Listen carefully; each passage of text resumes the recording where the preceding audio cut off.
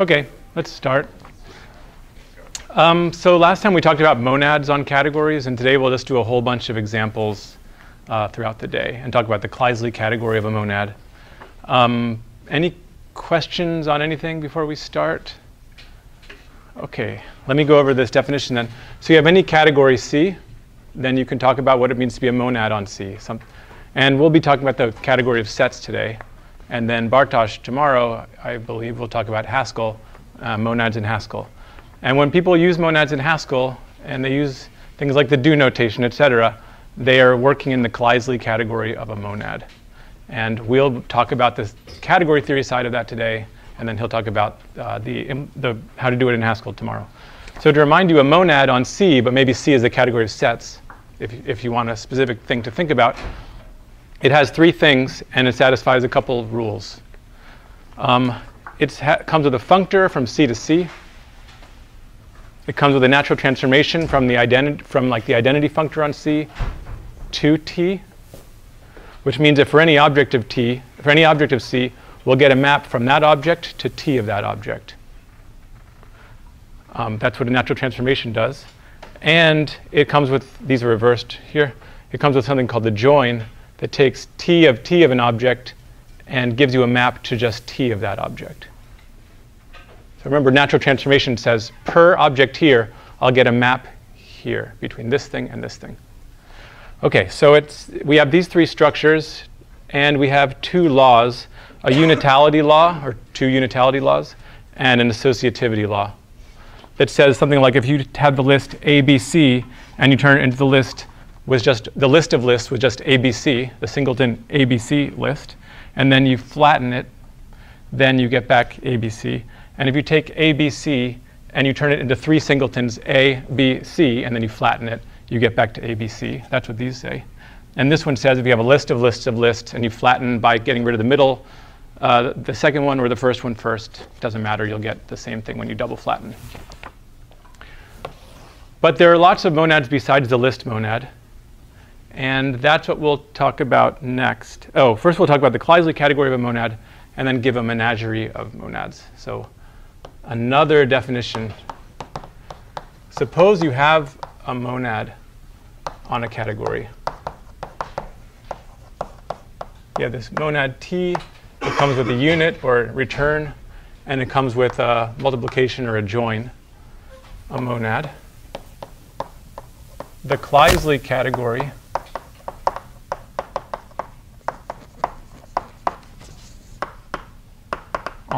for it. So the Kleisli category for that monad is a category. What category is it? So let's call it CT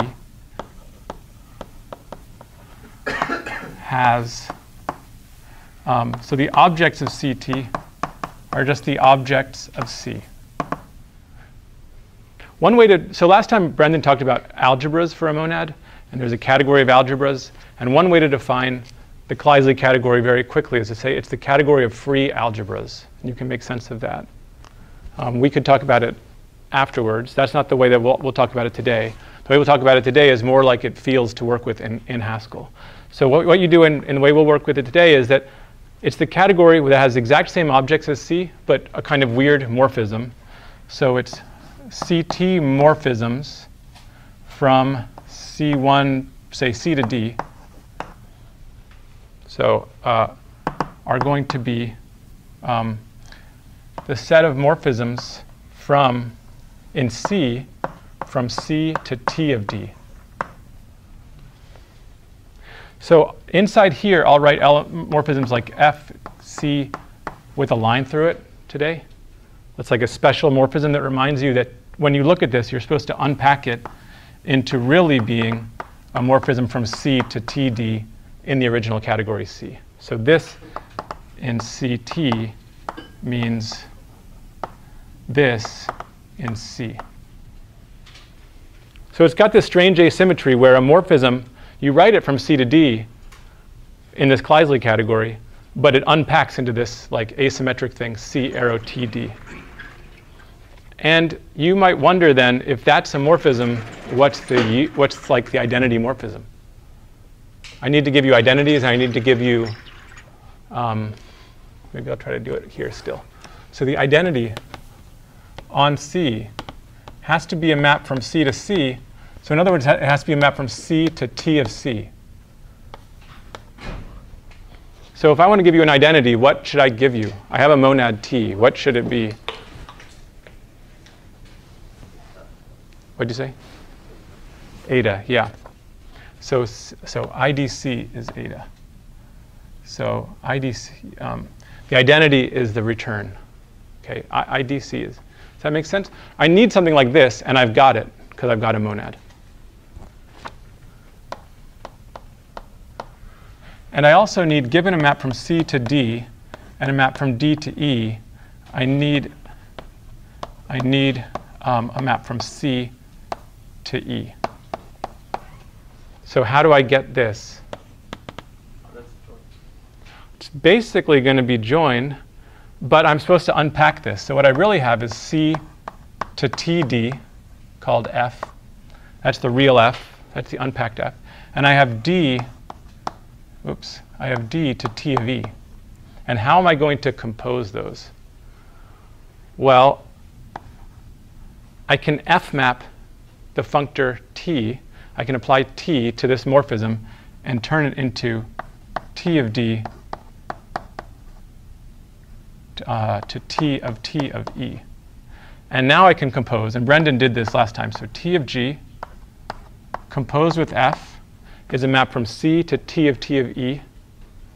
And then I can hit this with the join. I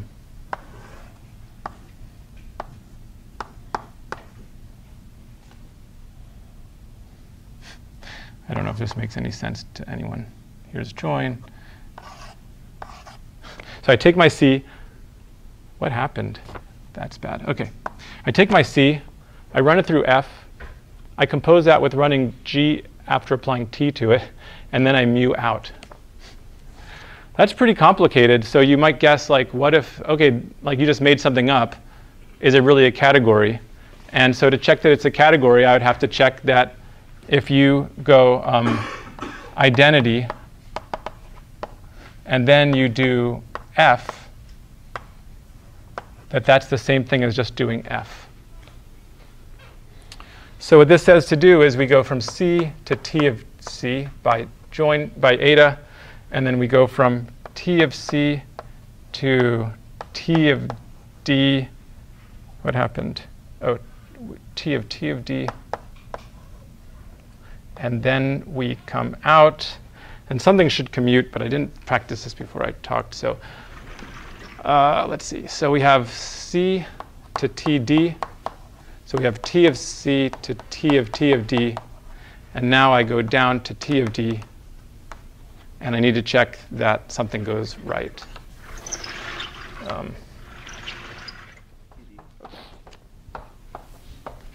That's eta.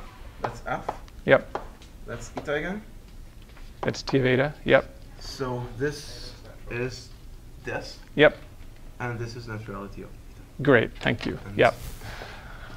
Thank you, Paolo. OK, so eta is natural.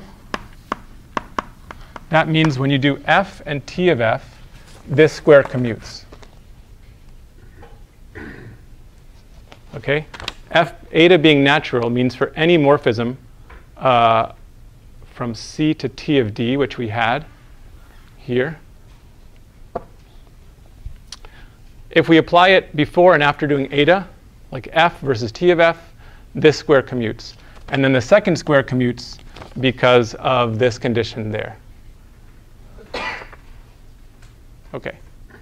Sorry about that. So you can check all of the laws. You can check that this has unital law from the left and unital law from the right, that it satisfies associativity by taking all these axioms and applying them in various ways. OK. So let's talk about a bunch of different monads. So for example, the easiest monad is the identity monad. Take C to C. What is the Kleisli category for this monad? Yeah. Yeah. the Kleisli category for the identity monad is C. So this is the Kleisli category. And what we're writing every time we write C arrow identity of C, we're just writing C. We're just writing like a morphism here from C to TD is just a morphism from C to D. In this case, when T is the identity.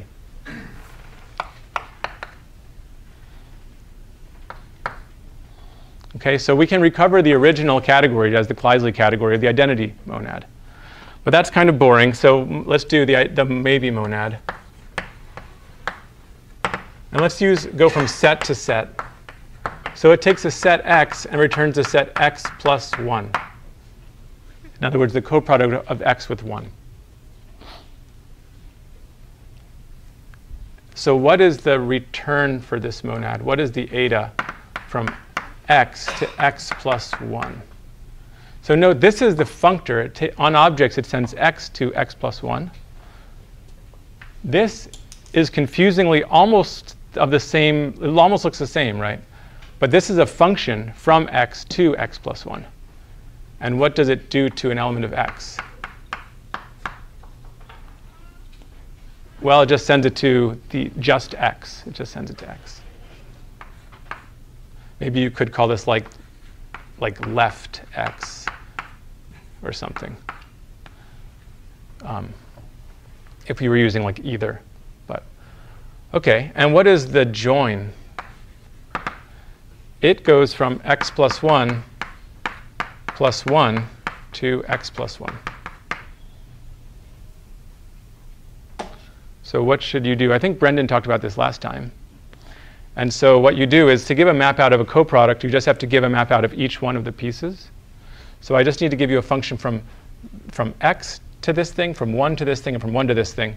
So I do the function that looks like identity there, identity there, identity there.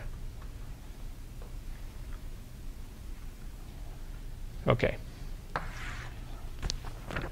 So what is the Kleisli category for this monad? What is a map, say, C? If X is a set and Y is a set, what is, here we have, if X is a set and Y is a set, this means X to identity of Y, identity sub C of Y, which is the same thing as X to Y. In this case, if we have X to Y, what does it translate into? X to Y plus 1. Thank you. OK, and so how should you interpret a map like that, a function from X to Y plus 1? Or what's a way to interpret it? It's like every element of X either gets an element of Y or it gets this thing called nothing. And so this is the same thing as a partial function.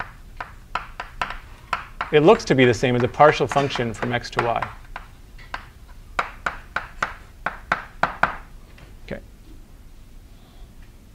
Some things just evaluate to nothing. Other things evaluate to Y's. But to check that this is right, we need to check that when I say, if I have a map from X to Y and a map from Y to Z, when I compose them, I should get, if I think of this one as a partial function, and I think of this one as a partial function, when I compose them, it should be some kind of sensible partial function. So why don't you turn to a neighbor and try to understand what this composition will be and whether it feels right with respect to like this interpretation of these guys as partial functions. So talk to someone near you.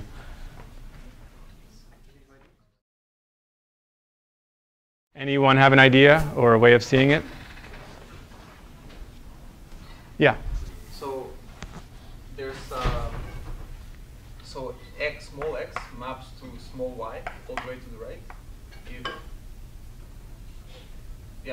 If there's both arrows. Yeah. Yeah, he said a little x maps to a little z if kind of both arrows exist. So what you do is you have some function from X to Y plus a special thing called nothing. So what is one of those? It sends every element to either nothing or to some element. And it's partial because it's acting like a partial function because the things that go to this special element are undefined. They're called undefined in our interpretation. And then someone gives us a map from Y, which is like the stuff above that line, to T of Z. And T of Z is, so they give us a map that sends everything in Y to something in T of Z. Then we extend that. We hit it with t. So we take our map that they gave us, and we hit it with t, which just means we take this function as drawn and like send nothing to nothing. And then the last step is to use the join operation here, where you just take both of those nothings and turn them into, you go straight across, except you send the two nothings to nothing. That's the thing where x goes to itself, and the two nothings just go to nothing. And so what you get at the end is that if something in x went to the undefined point, then it just stays there forever, you'll see. If it goes to the undefined point first, it stays there forever. It goes to the undefined point second, it stays there forever. But if somehow it's defined both times, then it goes to where it was defined to go. So here's the join. Hopefully that made sense.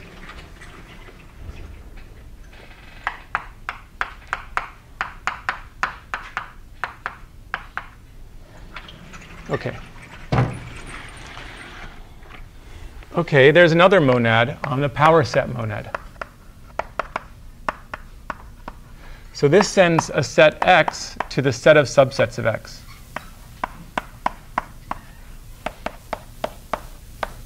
So this is just notation, power set of x, the set of subsets of x.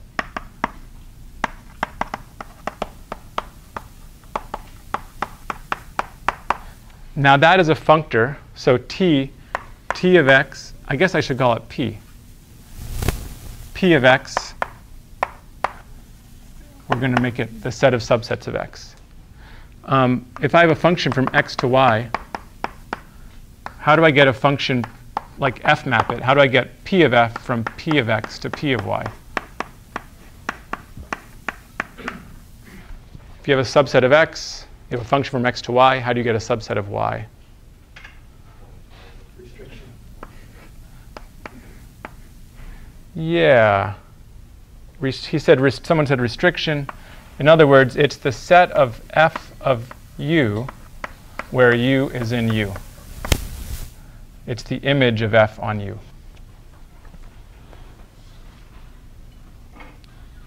OK.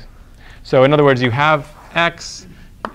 You have a function from x to y that sends some stuff some places. And then someone gives you a subset of this one, and you return to them a subset of that one. That's how it's a functor. But how is it a monad? To be a monad, we need not only a functor, but we also need a map from x to p of x. That's a natural transformation. In other words, it's a map from x to px, and it's natural. If like someone gave us a map from x to y, we would get a map from y to py, and we'd be able to kind of check something commutes. But that's not the main part that we're interested in right now. Like before you get to this naturality of a natural transformation, the first step is to get the data, to understand what this function should be. So for any set x, can you tell me an element of the power set of x? Can you get, sorry, for any element of x, can you give me an element of the power set of x? Yeah, I'm going to send x, I'll call it little a. I'll send it to just the singleton a. That is a subset of x. What about mu taking the power set of x to the power set of x? So someone gives us a set of sets, a subset of all the possible subsets of x. Like x has ABC, and they give us like 4 different subsets of ABC. How do we give them back one subset of ABC? We could give them back the empty set no matter what they gave us. That's not very good. We could take the intersection. That's a good idea, but doesn't work. It doesn't work in the sense that you won't get some of these laws working correctly. So what you do is mu of x is the union. So mu of x on some u is the union over all u and u, of little u. B. So V is a set of sets. It's a set of subsets of X. For every subset of it, we union all those subsets together. So let's try this. Let's say X is 1, 2, 3, and they give us the subset 1, empty set, and 1, 2. This is an element of the power set of X. It's a set of subsets of X. And what we do to it when we take mu is we just take the union over all three of these things of what they are. So this is sent to the union of 1 empty set and 1, 2. And then you can check that these two laws hold, that if you add like a subset of subsets of subsets, and you kind of unioned and then unioned to be the same as unioning the other way and unioning the other way, or that if you take a singleton and then if you take any set and you turn it into the singleton subset of just that one subset. So you have a subset, 1, 2. You get the subset of subsets, just 1, 2. And then you union it, you get 1, 2 back. Stuff like that. OK. So what is the Kleisli category for the power set monad? I have a question. Yep. So about the eta, Yeah. I'm wondering, so their X is a set, and A is an element of that set? Yep. So what happens like if X has like two elements, like A and B? Then eta of A would be the set A, and eta of B would be the set B. Oh, the question was, what if X has two elements, just A and B? What would eta do? Well, it would send each element, A and B, to the set consisting of just that element, A, or just B. What happens with like the set of AB? That's also That is not in X. But you would find, so the question now was, what about the subset AB? Well, that's not an element of X, that's a subset of X. So that would be appearing here, or here. And what these laws say, if you turn that into two singletons, set A and set B, so you took set AB, one thing you could do to it is go like this. Another thing you could do to it is go like this. So you could either turn it into a set of just A and just B, or the set AB, and then you could flatten both of those, and no matter which way you did it, you would get AB back. OK. But I'm going to erase what I just wrote. Which is why intersection wouldn't work. Yay. OK, thank you. Yeah. So I just used this law to I just checked this law in the case of our monad. OK.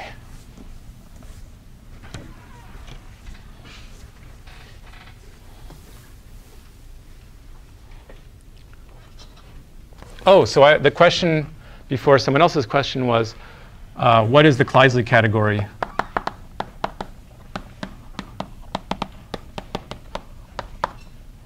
Of the power set monad. For every monad, you get a Kleisli category. It's a brand new category, kind of related to the original category, but with this monad in there somehow. And when I say, what is it? Well, you could just say, it's that. It's this.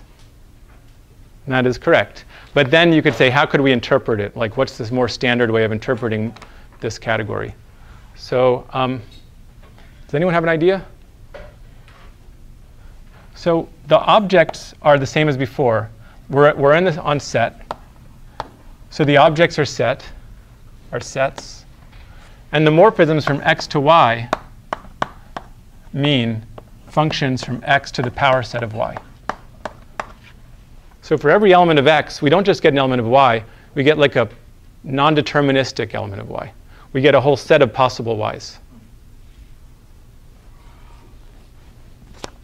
One way you can write power set of y is 2 to the y. It's a set of functions from y to 2. Or in Haskell, maybe y arrow 2.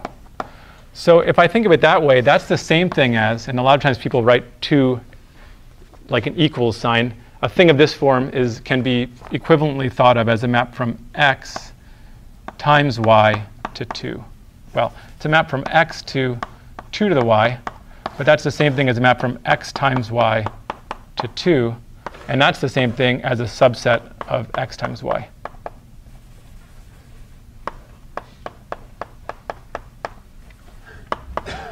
So a map from x to the power set of y is the same thing as a relation, a subset of x times y. How do you see the difference? So this is things like less than. If x and y are numbers, less than is a relation on that. Or if x is people and y is dogs, this could be like owner, the set of person comma dog pairs where the person is called the owner of the dog. How does this relate to this? A map like this owner relation, for some reason I'm like stuck on this owner as though we own the dog. Like now I'm like, no, we don't own the dog. Okay, but anyway, this owner relation says for any person you would get the set of dogs that they own. And that's how these two things relate. So many people, I would go to the empty set of dogs, and some other people would go to like lots of dogs. Okay, so that's what the Kleisli category is. We get these relations, and if I had a relation from x to y, so I have every x gets a set of y's, and every y gets a set of z's, then I get from every x to a set of z's, and it just does this thing where it unions up. You take all the dogs I own, and you take all the fire hydrants they like, and you get a map from me, like people to fire hydrants, that just takes the union of all the fire hydrants of all the dogs that they like, they own. Okay. Okay, so that's that. Okay, we have lots of different monads now, and there's another important monad, and if you like this monad, you should talk to Paolo and back. So this is called the probability distribution monad. And not all of these can you do in Haskell. You can work with any monad you want in things like a dependently typed language like Agda or Idris, but you can't in Haskell because well,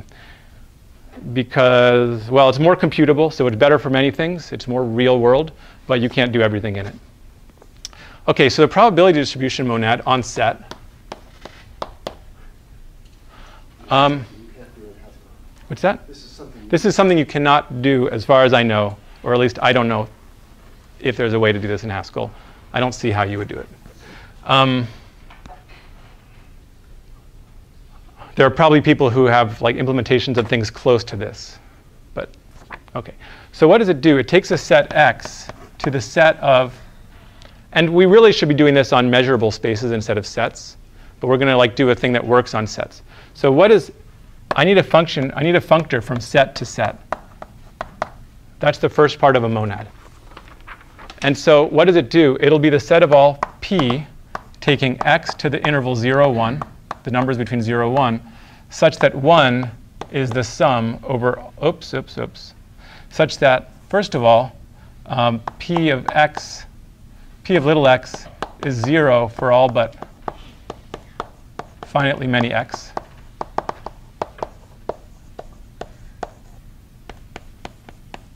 That's the first condition, which you really don't want to have. It's not a very good condition. And if you didn't want that condition, you would need to use measurable spaces instead of sets. So first of all, this thing is going to be mainly 0.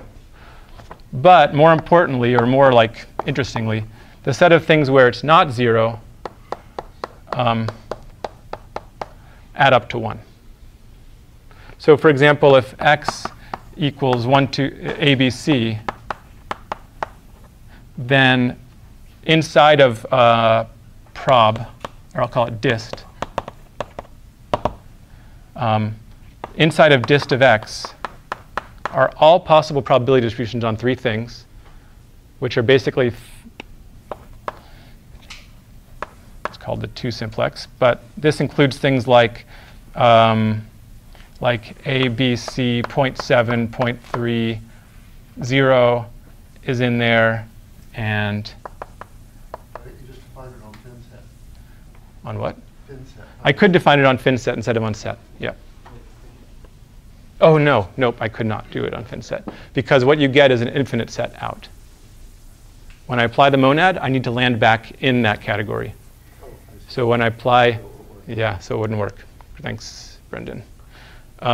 So there's a probability distribution. It takes A to 0.7, B to 0.3, and C to 0, or whatever, A to 0.5, and B to 0.25. And C to 0.5, sorry, C to 0.25. These are two different elements of dist x. Okay. And that is a monad. Can you tell me what the return is, the unit? So I need a function from x to 0 to probability distributions on x.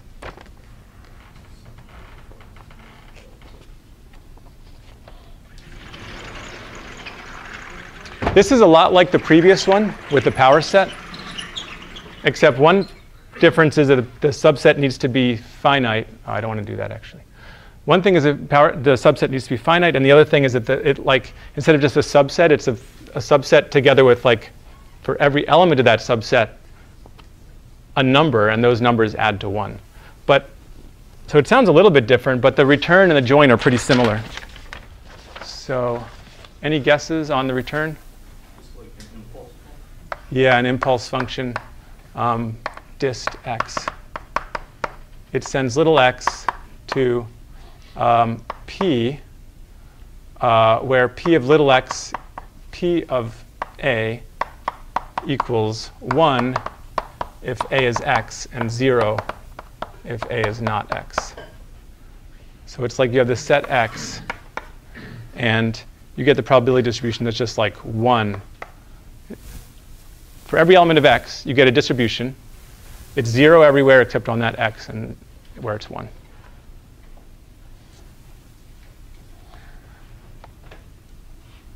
OK, and then if I have a map from x to dist of y, and a map from y to dist of z, I need a map from x to dist of z. That's Kleisli composition. So I have a map from x, and every element of x gets a probability distribution on y. Every element of y gets a probability distribution on z. And so what I do is I take that element of x, I take all the things that it's sent to, like 0.5 y1 and 0.5 y2, and for each of them I get a probability distribution on z, and then I add them up with those weights. So it's like weighted sum or integrate. You integrate the probability distribution. You get a distribution of distributions that you then just integrate. So you marginalize out y. Yeah.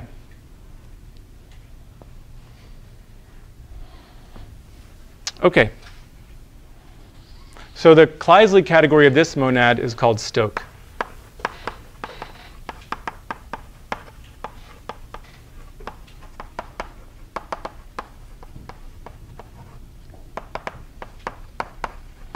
For stochastic maps. The category of sets and stochastic maps, or measurable spaces and stochastic maps, or various other ways of working with this sort of thing. And so there's a lot of work right now in applied category theory on various ways of understanding probability theory, just in terms of its categorical axioms, say. Instead of thinking about all the measure theory as it is, we think about what axioms they satisfy from the point of view of commutative diagrams or string diagrams. And that's an active area of research right now that you could talk to Paolo about. OK, let's see, 41.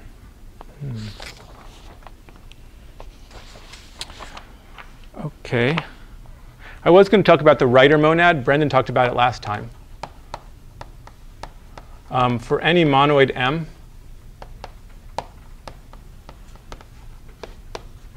with a unit and a star, you get a writer monad that sends x to x times m. This is called writer. And the unit is basically x to x comma unit, and the join is basically you're going to get two m's, you need to turn them into one m, and you use the times. I know that's a little bit fast, but what this ends up doing, a map from x to y in the Kleisli category would be a regular old map in Haskell or whatever from x to y that also not only gives you a y, but also gives you this m, an element of m. If m is the set of strings or something like that, the monoid of strings, then you always just keep accumulating these m's, these strings.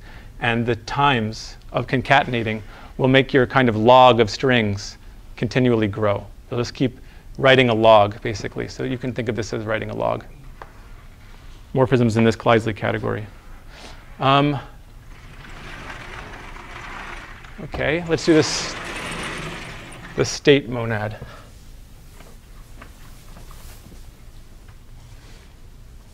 So there's tons and tons of monads on the category of sets. For any monoid, you get a monad, for example. For any set S, we have a monad, state monad.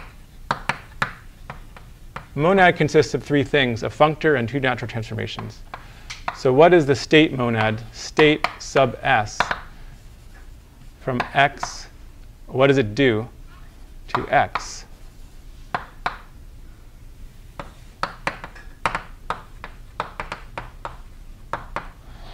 Well, it returns X times S to the S.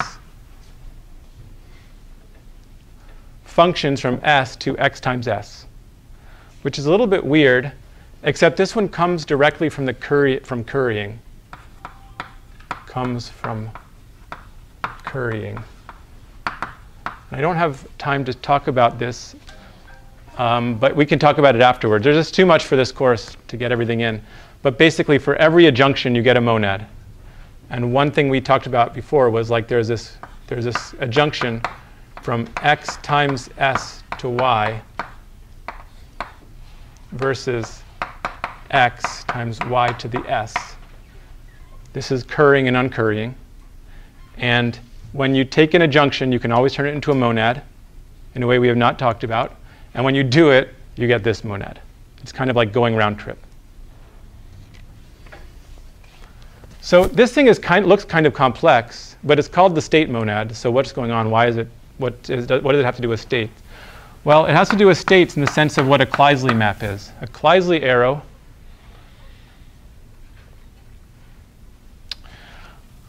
by the way, I haven't told you what the monad is, and I probably won't, because I don't want to tell you the return and the join. I could tell you the return and the join. Who votes to hear about the return and the join? Everyone wants to see the return and the join. OK.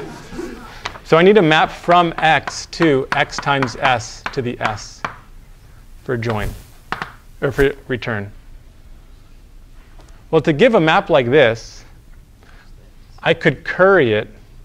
And it's the same thing as giving a map like this. Right? Because if I put X for X and what do I put? X times S for Y. Then I get X times S, X times S, X state of X. And so to get the map from X to state of X, I just need to use this. And I use the identity. So given the identity here, I get something here, and I call it eta. And what does it look like? It says, given an x, so eta, or return, is supposed to give a map from x to s arrow x times s. And this is just curry of ID, or uncurry of ID. It sends return of x s equals xs. OK. And join is a little more difficult. You would say x times s to the s times s to the s to x times s to the s. And this is just a matter of kind of following your nose. You guys still vote to see this? I'm getting yes? OK. OK, let's see if we can. I don't know if it's interesting, but. So we want join of some f. So we need a map join that takes s arrow x times s arrow x times s times s. This is going to hurt. And returns s to x times s.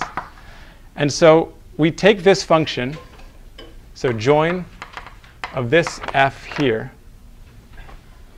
We apply it to s by, I don't know if I can do this here.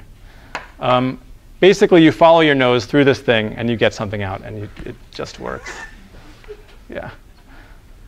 I shouldn't volunteer to do things that I don't practice. So Let me say a better way to think of it, though, and that is through the Kleisli maps.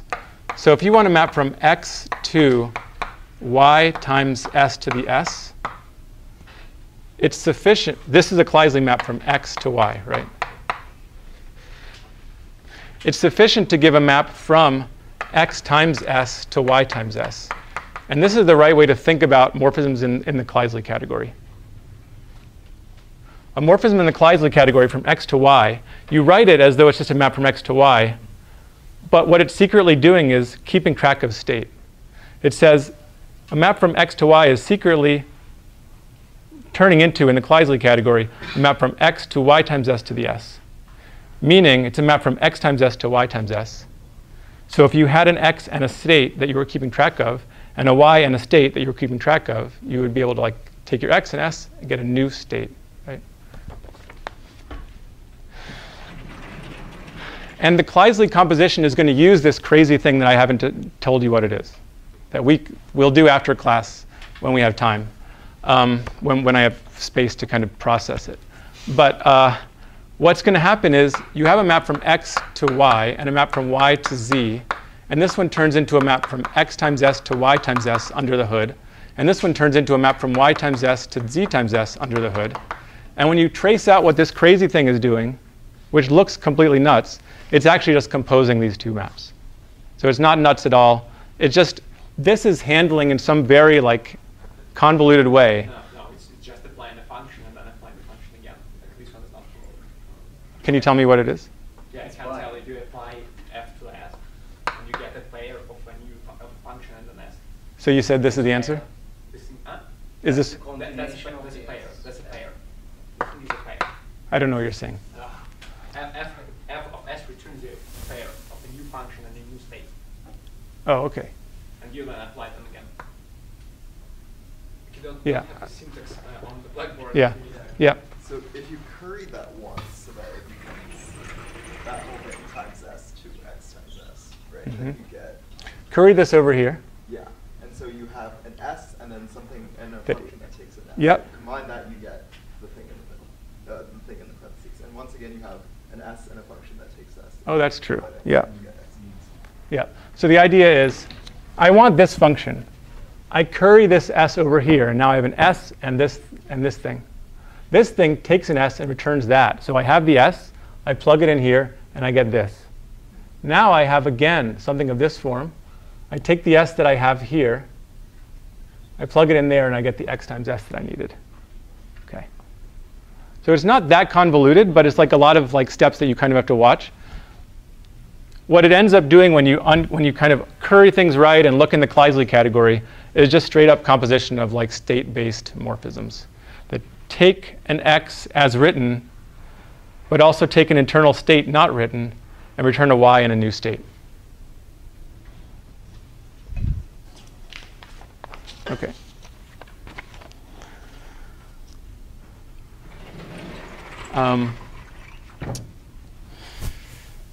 Yeah. What else? So I guess I was going to talk about applicatives and lax-monoidal functors, but there isn't too much time. So why don't you discuss with a neighbor what we've talked about and any confusion you have, and I'll come around and we'll just end here on that. Okay.